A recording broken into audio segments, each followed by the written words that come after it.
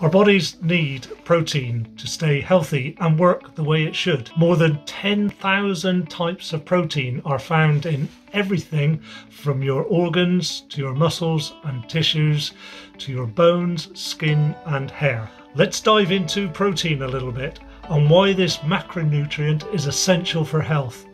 Stay to the end as I will tell you what sources I get my protein from, the best sources, and also it helps promote the video as well. So here is a description of what protein is.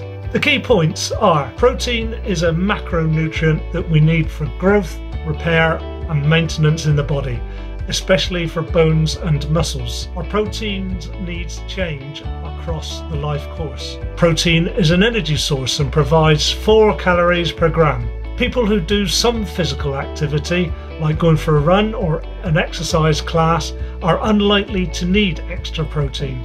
However, for people exercising at a high level, having some protein soon after a training session can help muscles build. But what does protein do? Well, it's a critical part of the processes that fuel your energy and carry oxygen throughout your body in your blood. Also helps make antibodies that fight off infections and illnesses and keeps cell healthy and create new ones. It is also required to build muscle, as I've already said. So let's look at protein as an energy. Protein fuel as an energy. Protein as a fuel, i.e. energy. You can get energy from protein, but it's not the best choice. Protein has other jobs to fill that take priority over using it as an energy source, such as building muscles and producing protein-based substances that make muscles contract. It also takes your body longer to turn protein into energy compared to the quick boost you can get from carbohydrates. Before I move on, I want to mention amino acids. Protein breaks down into amino acids. These are often referred to as the building blocks of protein. They are compounds that play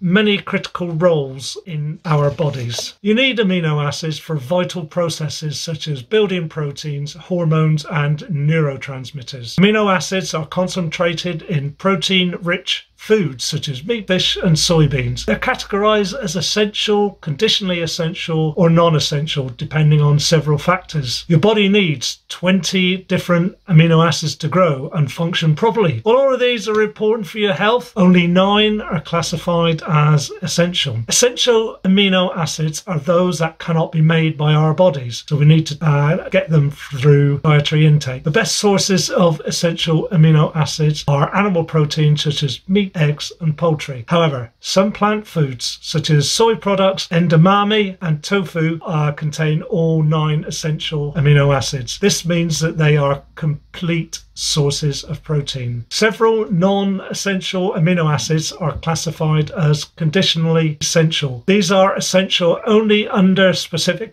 circumstances such as during illness, pregnancy, infancy or trauma. Non-essential amino acids are those that can be made by the body. Now let's return to protein as energy and why it is not the best source of energy for the body. Amino acids are chemically like glucose, except that they contain nitrogen. This means that even after protein is digested into amino acids, they must go through more steps to have the nitrogen removed. Once the nitrogen is gone, the amino acids are converted into glucose or fatty acids. Either way, they give you energy. Due to the extra steps, protein provides a slower but longer lasting source of energy than carbohydrates. Skeletal muscle is the major energy consumer during exercise, and the oxidization of branched chain amino acids or BCAAs is increased several fold, suggesting an increased requirement for fuel. So let's now talk about fighting off infections. So protein makes antibodies that fight off infections. And this is why eating lean protein at every meal is a good thing to do. No one food will magically fend off flu or any other illnesses, but certain nutrients take the lead in helping protect your body from billions of bacteria, viruses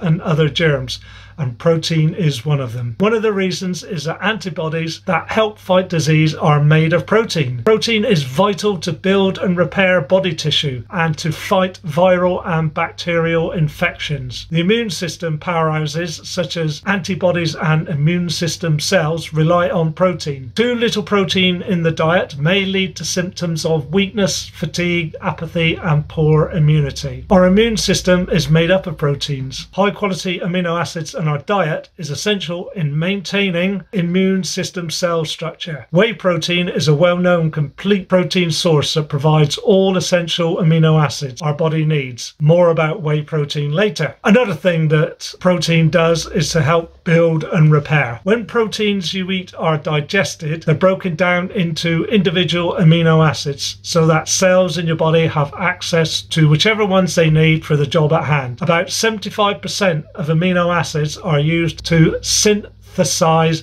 new proteins. These proteins help build and repair tissues, including muscles, bones, and skin. They're also used to produce enzymes that digest food and activate your metabolism. Amino acids that aren't reassembled into proteins help make neurotransmitters and hormones. So you can see how essential having proteins in the body are. But how much do we need? Well, that depends. The dietary guidelines for Americans recommend the following daily amounts of protein for different age groups. What about my age group? I've said in previous videos that as we age, our body changes drastically. From our 30s, we start losing muscle mass, which is called sarcopenia, and therefore we need more protein to help maintain our health and muscle mass. As you advance from 40, then to 50, and onwards, your body's needs change. If you want to keep your metabolism high to avoid frailty as you age, aim for the recommended 0.8 grams of protein per kilogram or 2.2 pounds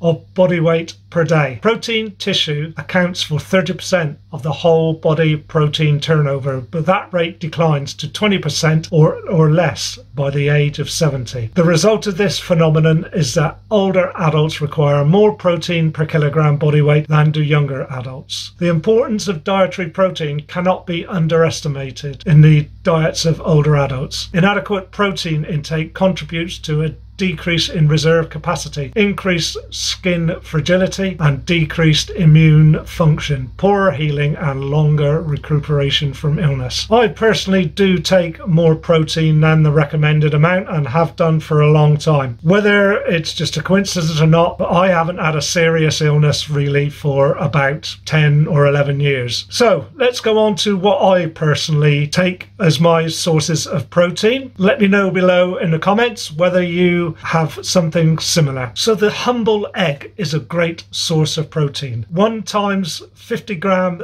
egg will provide 6 grams of protein. I sometimes have 4 in one meal, but I rarely have less than a dozen over a whole week. The protein is in the egg white and yolk. Egg whites are usually associated with higher protein levels, but get this, yolks contain more protein than the whites gram for gram. The average protein content of yolk is 16.4 grams per 100 grams compared to 10.8 grams in the egg white per 100 grams. So egg yolks are a great source of protein as well. In fact, egg protein is the standard against which all other proteins are compared. Compared to other high quality protein sources like meat, poultry and seafood, eggs are the least expensive. The red meat. The amount of protein varies in different meats, but on average, raw red meat contains about 20 to 25 grams of protein per 100 grams. Cooked red meat has got more, which comes out at 28 to 36 grams of protein per 100 grams of weight, because the water content decreases and nutrients become more concentrated during cooking. And fish. The amount of protein depends on the fish, but rest assured they all have a whopping load of protein. This can of tuna, for instance, has 25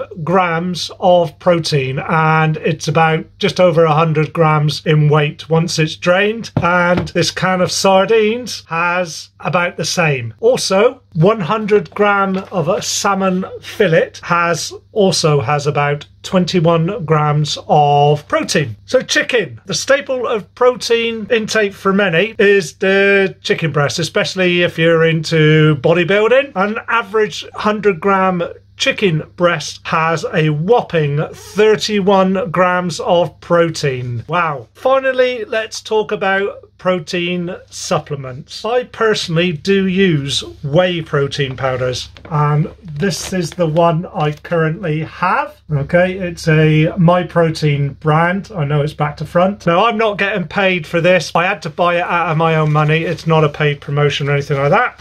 So it's the one I currently have. I don't always use My Protein, but that's what I've got at the moment. So the reason why I use protein supplements is really more for convenience. However, whey protein especially has actually quite a lot of benefits. It's a complete protein, means it contains all the essential amino acids. It's easily digestible and absorbed by the gut into the bloodstream very easily compared to other types of protein. Whey protein is effective for the prevention of age-related muscle loss as well as for improved strength. However, whey protein does have its negative effects, and that's for people, especially for people who are intolerant to milk. So that's it for now. I hope you enjoyed this walk around protein. The science of it is far more complicated than I could ever go through, but you need protein, especially as we get older. You don't need to take protein supplements like I do, but if you do in the recommended amounts, then it's not too bad. So hope you like that. Please like, subscribe, watch some of the other videos I've got on my channel. I'd be much appreciated. I will see you again soon.